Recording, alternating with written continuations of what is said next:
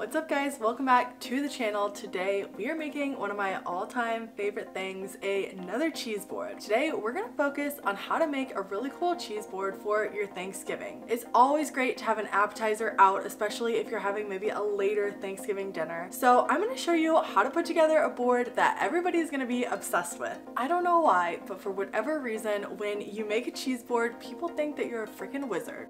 When in reality, all we did is basically throw a bunch of stuff on a board and made it look a little bit fancy. If you're new around here, I love cheese boards, so I have tons of cheese board content. I'll link some more videos in the description below if you want to check those out. But for today, we're specifically talking about our holiday cheese board. So we're going to talk about the 6 essentials that you need in a cheese board, as well as ways that you can substitute out ingredients if you can't find certain things at your grocery store. And finally, because it is for Thanksgiving, we'll talk about transporting your cheese board or how to lay it out to serve to your guests.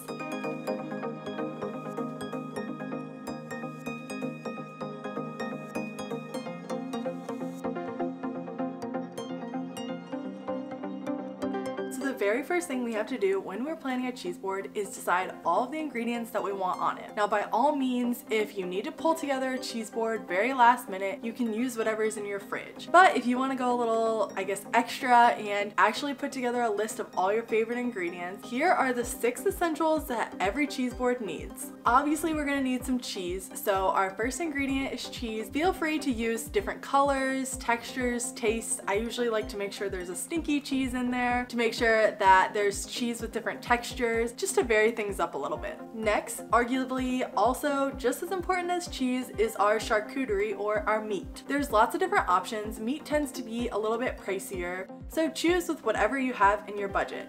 For this board today, we're using dry salami as well as prosciutto. You also want to have something a little bit briny on your board, so I usually use olives or pickles for this. Next up, we also want a little salty moment, so nuts are a great option for this. Then to balance out the salty, we need a little something sweet, so you can use things like fruit, honey, or jam for this. And finally, we can round out the whole cheese board with our base or our crackers. These are things that you can kind of build little mini bites on, so you can use bread, you can use crackers, really whatever you can find. For my Thanksgiving board, which I will link the entire recipe in the description below, we're using a lot of fall produce. I wanted this to feel very fall, festive Thanksgiving, so we're using fall colors, fall flavors for this board. However, like I mentioned earlier, the great thing about cheese boards is that there's tons of substitutions you can make.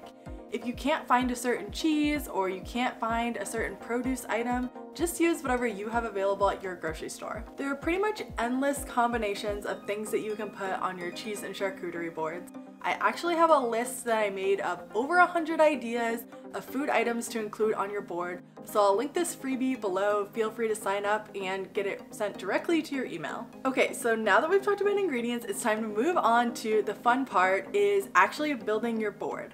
So the first thing that you'll need to do is grab a board.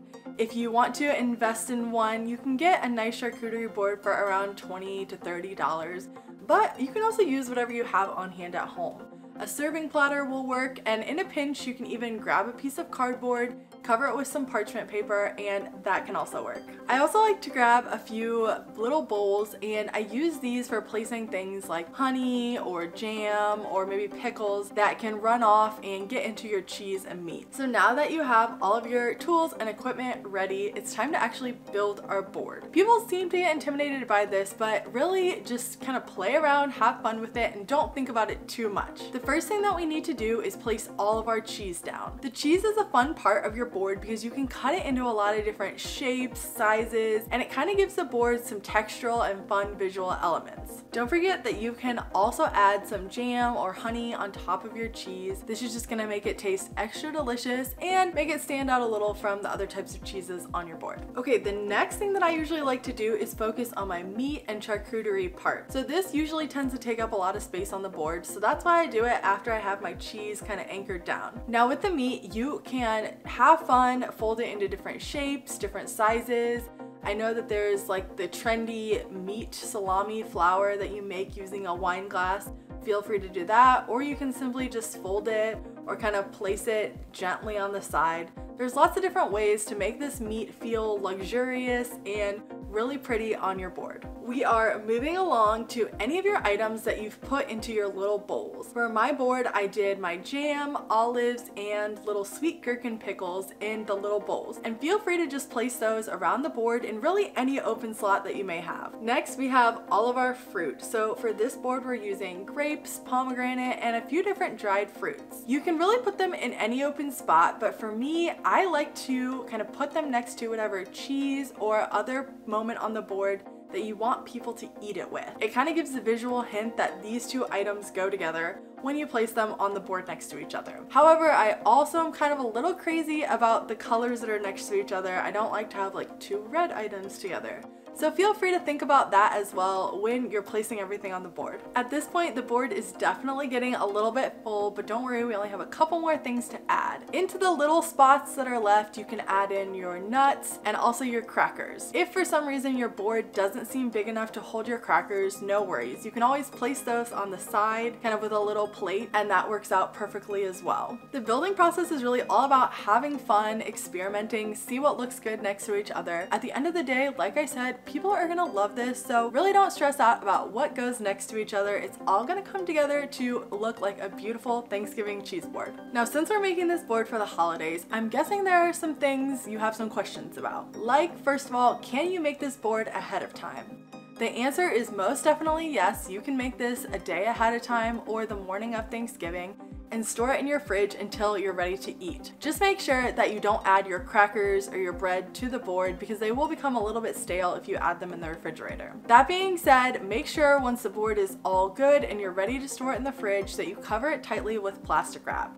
This is just gonna make sure that everything stays nice and fresh for when your guests eat it. Now let's say you are taking this board to a friend or a family member's Thanksgiving and you're wondering how should you transport it. Well, if you can, I would suggest getting a charcuterie board that has an edge around it.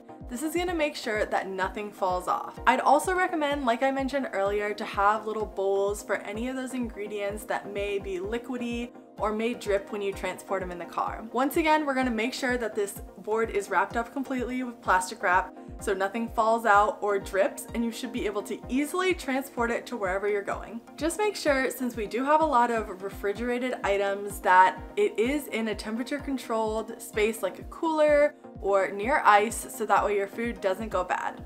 Okay, so the last question that I get often is how long can I leave this cheese board out at room temperature?